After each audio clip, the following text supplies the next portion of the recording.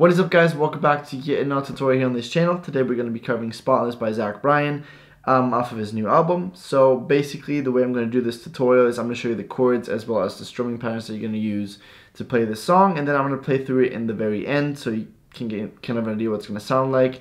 And if you're someone who struggles with singing along to the song, don't worry, I got you, and I will be playing along to it as well as singing along to it at the end of the video for copyright reasons. So as I walk you through the guitar part, I won't sing, but I will do that at some point in the video, so just make sure you keep watching. The only thing that's left to do is for you to like and subscribe so this video gets pushed out to more people, as well as you don't miss out on any further videos that I put out. Alright, let's get started. Oh, and by the way, there's really annoying drilling going on, so just excuse that. It's been going on for 5 hours. I'm not sure what they're doing, but yeah, there's no point in waiting to record this because I think they're just going to keep going. Alright, so you're not going to need a capo to play this song. Please shut. Alright, and the chords that you're going to need to play this song are going to be C, G, A minor, and F, or F major 7. That's usually what's easier for beginners, so just do that. Alright, let's start with the intro and the verses. So basically the chord progression that you're going to have is going to be C, G, ow, that was my knee that just cracked, but A minor and F major 7, just basically I just showed you. And for strumming pattern, just do a palm muted down strums with a up strum at the end. So something like down, down, down, down, up. While you palm mute this, if you put that all together, it should sound something like this.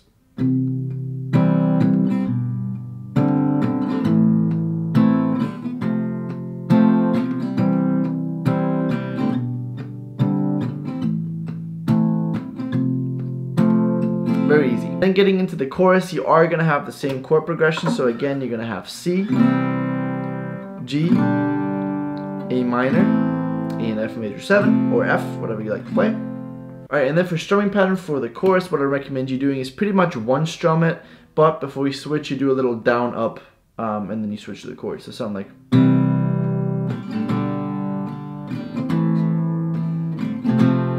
something like that. Again, if you need the lyrics over it, I will do that in the end, so just stick around for that. And then when we get to verse number 2, it's basically, again, you're going to keep that same chord progression throughout the entire song, but for strumming pattern, it's kind of down, down, down, down, up, so basically consecutive down strum. What you can do is you can throw some up strums in there, but you don't really emphasize them. So what I mean with this,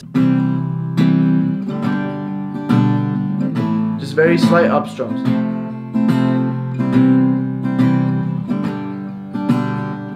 Something like that. Then again, if you put that all together, verse number 2 should sound something like this.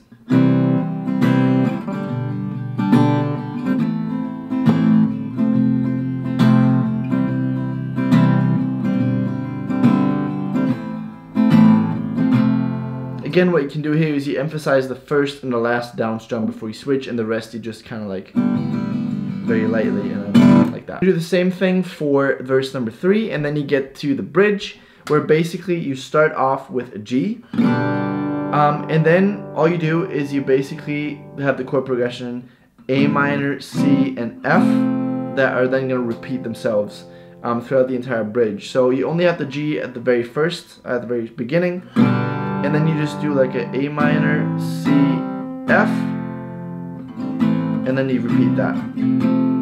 Now for strumming pattern for the G, for the first G, I recommend doing something like down, down, down, down, up, up, down, down, down, up. And then for A minor and the C, so for the second and third chord, always just do a little down, down, up.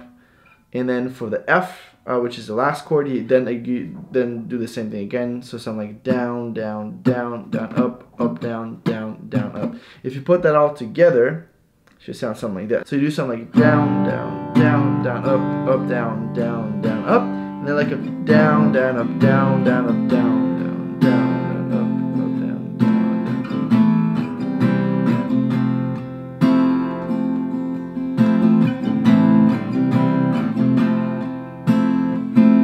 Again, I'm going to sing through it in just a second, so just bear with me. We're almost done with the song. And then for the very last chorus, you're going to have the same chord progression as usual, which is going to be C, G, A minor, and F, or F major 7. And you're basically just going to one strum it. So literally just do like a...